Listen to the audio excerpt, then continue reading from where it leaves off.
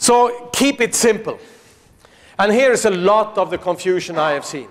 You have to distinguish between system, processes, elements, and tools. Let me just explain. Do you remember this?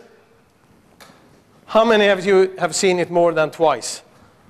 Well, that's what you see now. That's a repetitive thing. And believe me, do your own circle. If you take this one or you make your own, but it's a communication tool that you can actually talk to people and say, now, this is the area we work in. Remember that. That's so we can do this better, and it has to do that because it's a communication tool as I see it.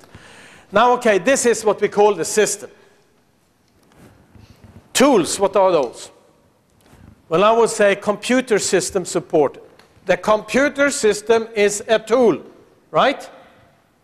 You will never be successful implementing a CMMS, computerized maintenance management system, by starting from the system and forcing that through. You need to fix the processes people work in. And I can tell you, any of these good computer systems on the market can do what you want them to do. They can. There are some few exceptions, like typical, many of the bigger systems can't do a route-based PM route. They all say they can, but I can tell you they can't. They do it in a work order, and you create an absolute disaster if you would like to optimize maintenance, right? So you have one mechanical route, one electrical route, one lubrication route, and then all the operators are going to do this, and you can't connect all of it. You need to have a system where you can say, on that equipment number, this is all the PMs we do, and these are the different categories and frequency we do, and then the system spreads that. Actually, I think IFS can do that. And you have a route-based system, I know that. SAP doesn't, and Maximo doesn't, you might have some others, but it goes from almost all these systems that they say, well, we fix it, but it'd be a nightmare to change. It is a tool, though, right? A very important tool. SMED, how many of you know what that is?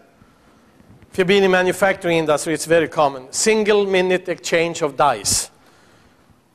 Well, it means that they actually, it's very much in machine tool manufacturing. You know, just to change a setup of a machine can take a couple of hours, but the goal is to get it down to less than 9 minutes, single minute exchange of dies. So they start looking at how can they change this faster and modify and so forth. And it's an excellent concept to use on common repetitive jobs and during a shutdown, the critical jobs. Excellent method to use. I will show you some examples later. But it's a tool. As RCM, I think if you start with RCM, you never get through it, so be prepared for that. It's just one of these things that another three-letter acronym sounds great, right? Sounds great. Engineers used to love it, especially if you don't have experience from maintenance, because it tells you A, B, C, D, and you do this huge analysis to find out we need to check the V-belt. Yeah. And in fact, I work with a big company. It's a utility company right now. And a good friend I have there, I met him there, and he said, you know, in our paper mill, we spent 10 people, 4 years each, 40 years to do RCM. Because the system requested that. I said, okay, Rob, what changed? We did some minor changes because we had forgotten some equipment in the basic inspections. And that's what you often see. It has a place, right? But it's not the program, it's a tool. And if you could get the manufacturers of plants, or manufacturers of equipment, to do that analysis before they designed it, you would see something. And it has a place where you have very complex pieces of equipment where you need to figure out both function and failure modes and other things to analyze it. But it still comes down to components that might...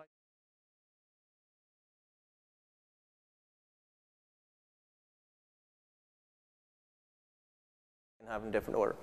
So the thinking process is going to be the same. So I'll come back to that a little bit later on.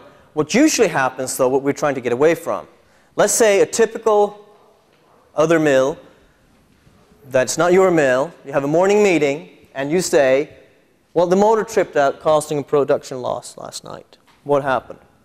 What is the first thing that happens in most mills I visit, do you think? What's the first question?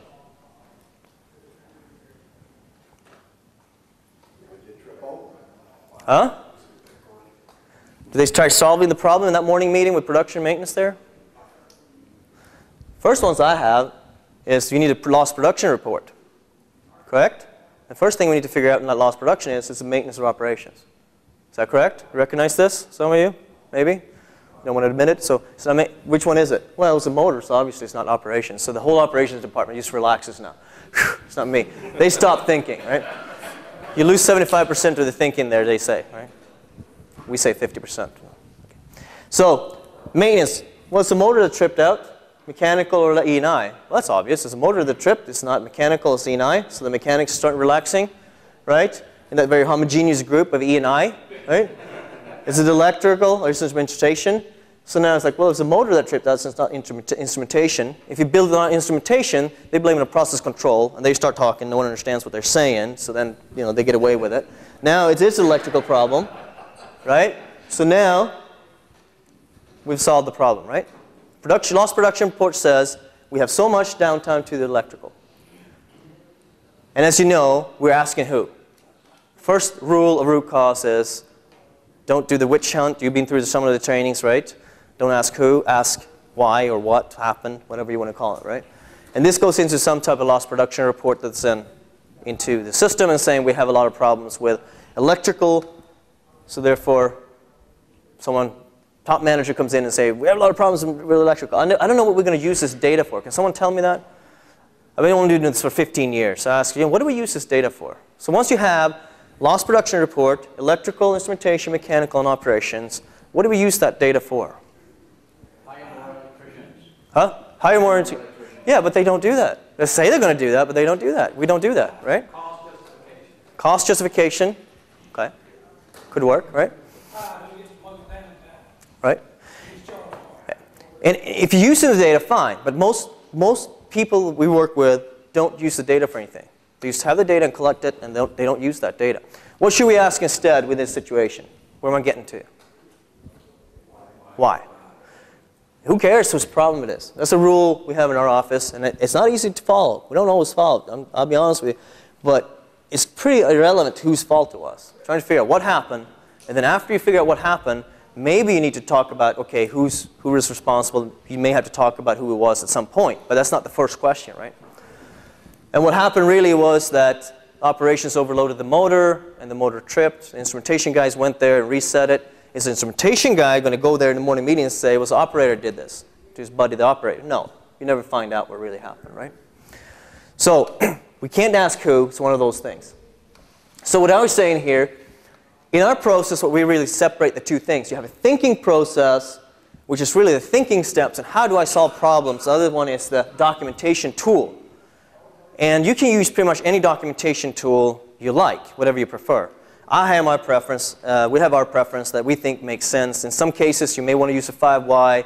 Sometimes you may use the 6 thinking hats. Sometimes you may use something different. And I think if you just have a basic thinking process and teach that, you can use any tool you want to do, because you'll get to the same thing. And I know most of you have used most of these tools at some point. You're very experienced.